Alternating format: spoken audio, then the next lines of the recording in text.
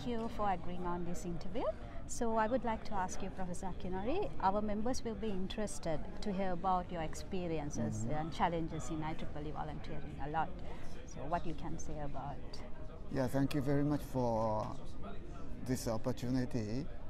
Yeah, I was first involved in Region 10 Committee in 1995 as one of my senior professor asked me to take over his role as Student Activities Committee Chair of Region 10.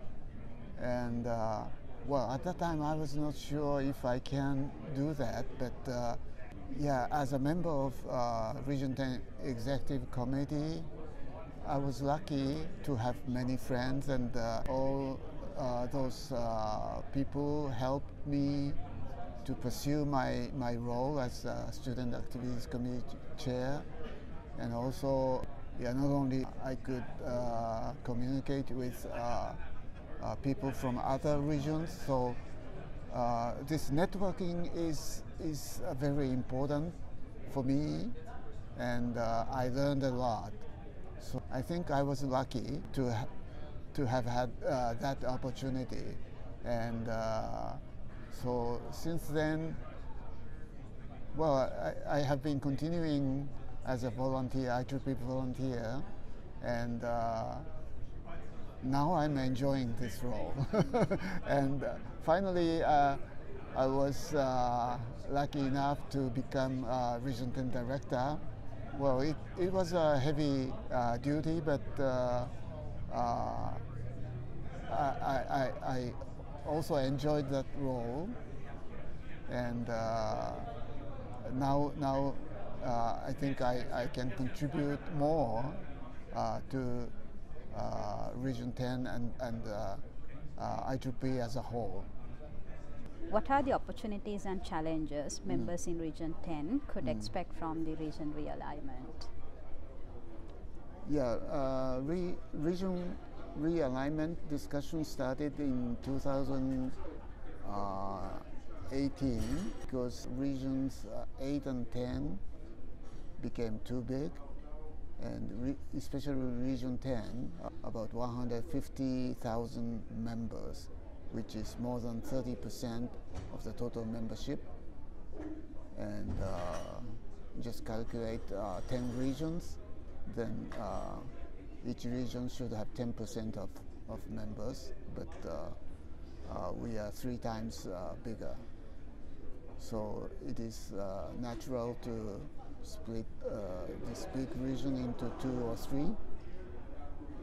But we have been doing very well in Region 10. We have many kinds of diversities. We enjoy this diversity to run our region. So we have been happy, but to have better diversity at the board level, we need region realignment to split Region 10 into 2 at this moment.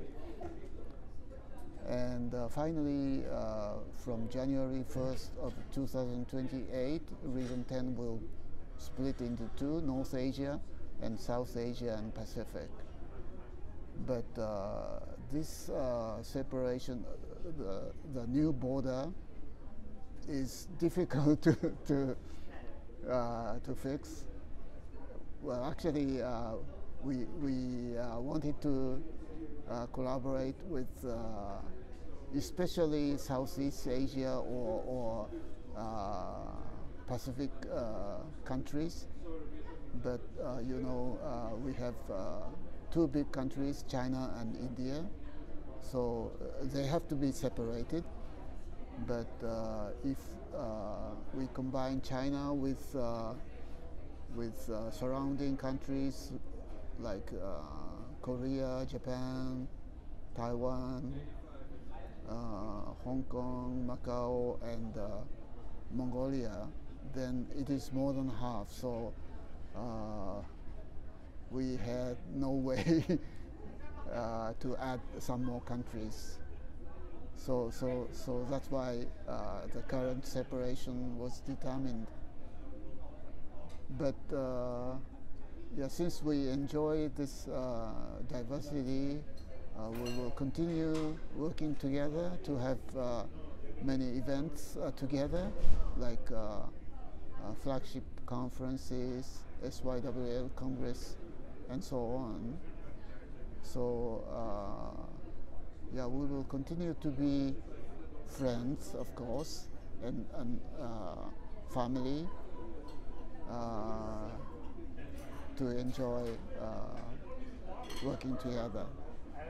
So I hope this realignment will be good for everybody in Region 10. And if we have